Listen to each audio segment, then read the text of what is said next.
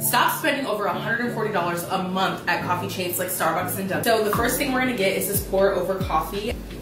This is dangerous. Also going to need coffee and a coffee scoop. I actually got this canister for coffee for $3 at HomeGoods. These Melita coffee filters are the best coffee filters. And lastly, we have none only the coffee grounds we use. I am a firm believer that Café Bustelo is the best coffee. First investment is this electric kettle. This one's an Amazon Basic and it's just as nice as the bougie ones. Then we're gonna take coffee syrups. I firmly believe in these. I get them from HomeGoods because they're $7.49. They used to be $6.99 like a month ago, but whatever, inflation. And they're way cheaper than buying them on Amazon. So I go ahead and put my coffee filter. Next investment is gonna be this Nespresso frother. Now I'm a firm believer in hand frothers too, but something about this just gets it perfect every single time. Our frothed creamer, Promising when you start making cups of coffee like this, everyone will be asking, can you make me a cup of coffee?